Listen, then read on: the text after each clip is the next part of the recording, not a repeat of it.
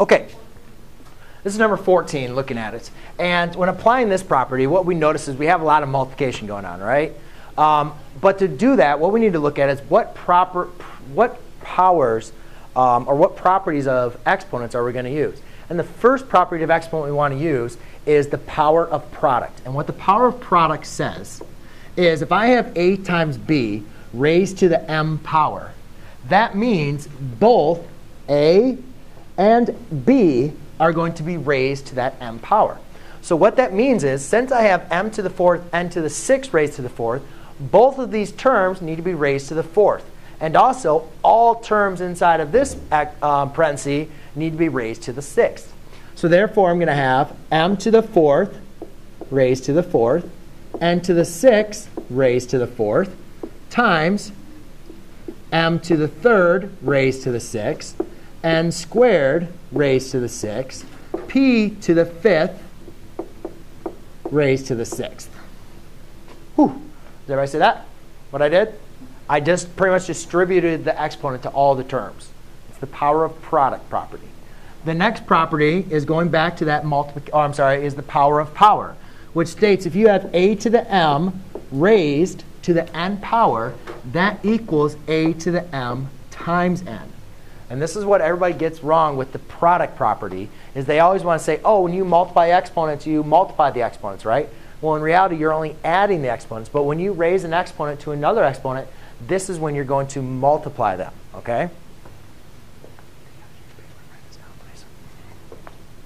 So what we're simply going to do, all right, yes? Let's say you have like a number in front of the n. These kind of represent that it's n, the fourth. Let's say it was like 3n to the fourth to 3. You would put the 3 to the power as well. Yes.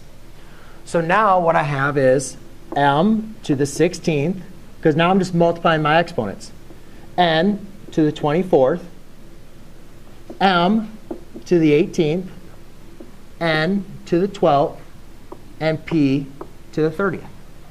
So you just multiply your exponents. And now I can combine, and yes, so in what Ken was talking about is, like, let's say I had a 3 there. Well, then that would be 3 to the 4th power as well, right? But unfortunately, in this problem, we don't have a 3 there. So now let's just get our like terms next to each other. So I have m to the 16th times m to the 18th times n to the 24th, n to the 12th, and p to the 30th. Since it's all multiplication, guys, it doesn't matter how I write it, right? 2 times 3 is the same as 3 times 2. So I just rewrote them with my terms next to each other. So therefore, I noticed that my last property states that a to the m times a to the m equals a to the n plus m. So therefore, this is m to the 16 plus 18, n to the 24 plus 12, and p to the 30th power. Cool? Kind of. M equals 34, n to the 36th, and p to the 30th.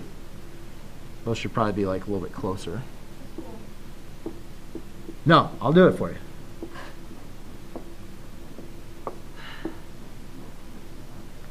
Ta-da! Done. Yes?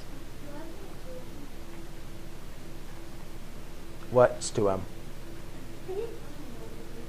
Oh, 2m. Oh,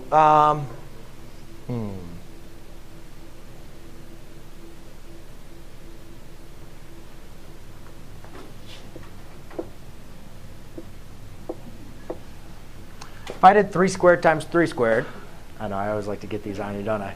3 squared times 3 squared, we know the answer is 81, right? OK. 3 squared times 3 squared is 3 times 3 times 3 times 3, right?